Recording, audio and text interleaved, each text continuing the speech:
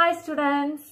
So we were studying about animal tissues and we have already studied epithelial tissue, connective tissue and muscular tissue. So today we can study about nervous tissue.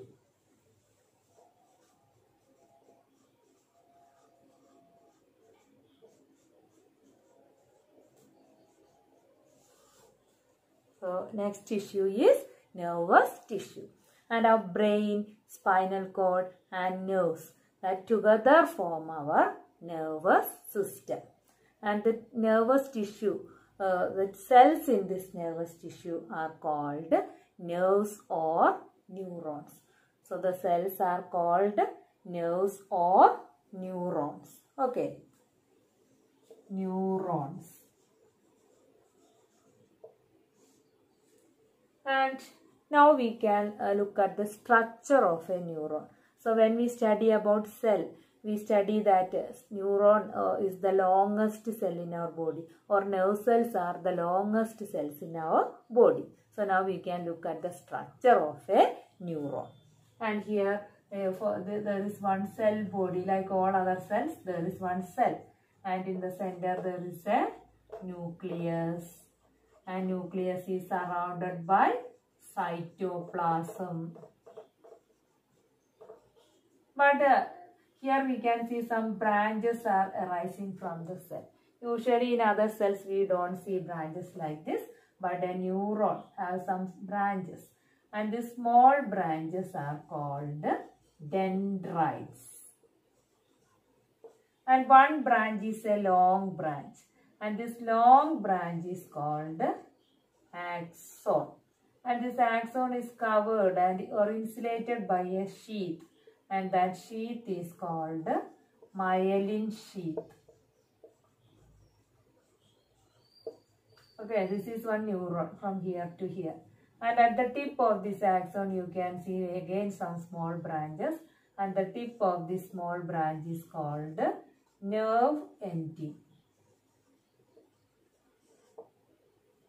Okay, so this is the structure of a neuron. So it has a cell body with nucleus and cytoplasm and small branches called dendrites and a long branch called axon. It is covered by myelin sheath, and the tip, it is again small branches are there, and the tip of the small branches are called nerve ending. Okay, so this is the structure of a neuron. And what is the function of neuron? You have studied. Function of neuron is that it carries messages. So it carries messages from our brain or spinal cord to our muscles, or from our sense organs back to our brain or spinal cord. Okay. So for example, if we touch a hot object, what we do? Suddenly we will take back our hand. And that's a sudden action. Without thinking, we will take back the hand very fast. And such fast, sudden, automatic responses, that messages are usually coming from our spinal cord. And that sudden automatic responses are called reflex action. So in detail you will study in next year. Okay. So fast messages, that for reflex actions, the messages are usually coming from our spinal cord. And most of the messages are coming from our brain also. Okay, so when you look at a bright light, what happens? You will close your eyes. That message, when you look at a bright light, the message or that stimulus, what is a stimulus? Stimulus is light. Stimulus is coming to our eyes, and eyes is one sense organ. So the message from the eyes is carried through neurons to our brain, and brain will give back the message to the muscles in our eyes, and then when muscles get that message, we will close our eyes. Or if you touch a hot object, the sense organ is our skin. So the skin will, the stimulus is what? Stimulus is heat, and the skin will convert that stimulus into some signals are passing, and that signals are called as impulses, and the skin will carry that impulses from our hand through some neurons, and that neurons are called sensory neurons. Sensory neurons will carry it into our spinal cord. Spinal cord will give back the message. What is the message? Take back your hand. And that message is also going through some neurons called motor neurons. And that message will come to the muscles in our hand. And when the muscles get that message, we will take back our hand. Okay. So that means you just want to study what is the function of neurons. What is its function? They are carrying the messages or some signals in the form of impulses. So they are carrying the impulses from different parts of our body to our brain or spinal cord. That is the function of our nerve cells or neurons. Okay. So the signal that passes along the nerve fiber, that is called nerve impulse. And this nerve impulse allow us to move our muscles when we want to. Okay, so messages are carried to the muscles in our body, and the muscles help our body to move that part. Okay, or when some messages are going to the glands, various glands in our body. For example, if you see your favorite food item, saliva will, what happens? Saliva will be secreted in our mouth. So that message, when you see, the eyes will get that message. From the eyes, the signal is carried to the brain. Brain will carry that message to the salivary glands, and salivary glands will produce saliva. So those messages are carried to our brain or spinal cord, and from brain or spinal cord, the reply will come back to our muscles or our glands. And our muscles or glands will act according to that. Okay. So how we respond to a stimulus? Various stimuli are there around us, and our nervous tissue is helping us to react or respond to the various stimuli around us. When we see a bright light, we will close our eyes. When we touch a hot object, we will take back our hand. Or when we keep our leg above a pointed object and all, we will take back our leg. So many things. So these messages are carried, or signals are carried by our nerve cells. And which tissue is helping us in the movement? Muscles. So muscular tissue is helping in our movement.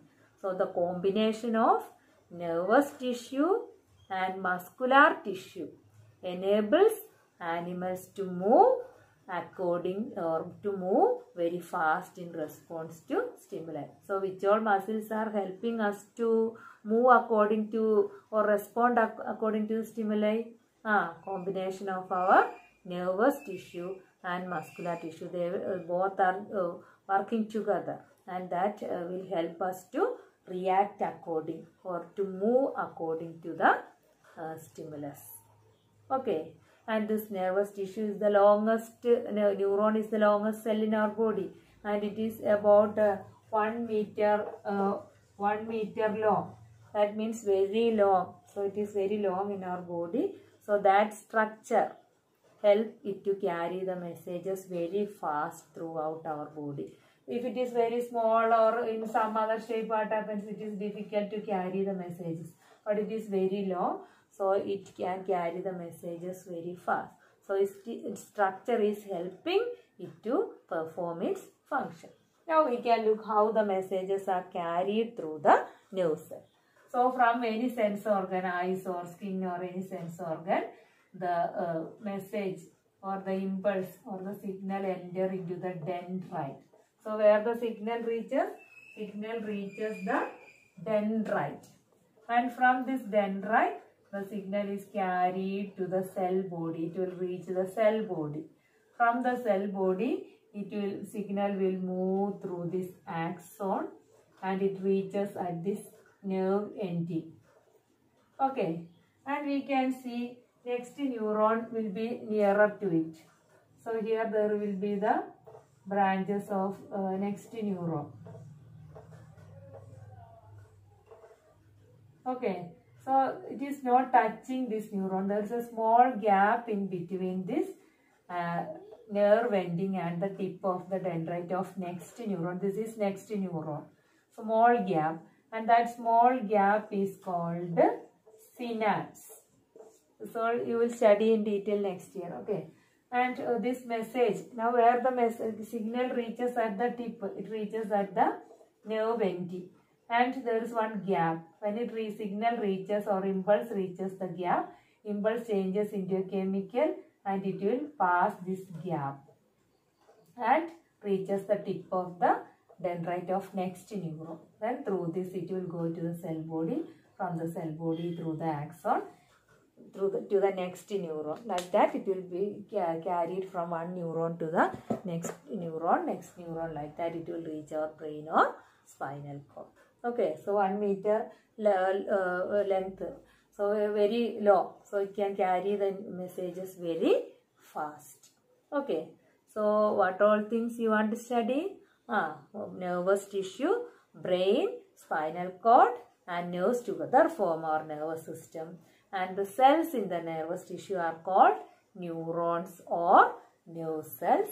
And what is the structure? It have a cell body, small branches called dendrites and long branch called axon, and the tip of axon axon also there are small branches and its tip is called nerve ending, and its function is to carry messages from various sense organs to the brain or spinal cord and carry back the message to the muscles or glands in our body. Okay, and the signal that passes along the nerve fiber, that signal is called nerve impulse, and the nerve impulse allow us to move our muscles when we want to move, and the combination of nervous tissue and muscular tissue enables animals to move very fast in response to stimuli.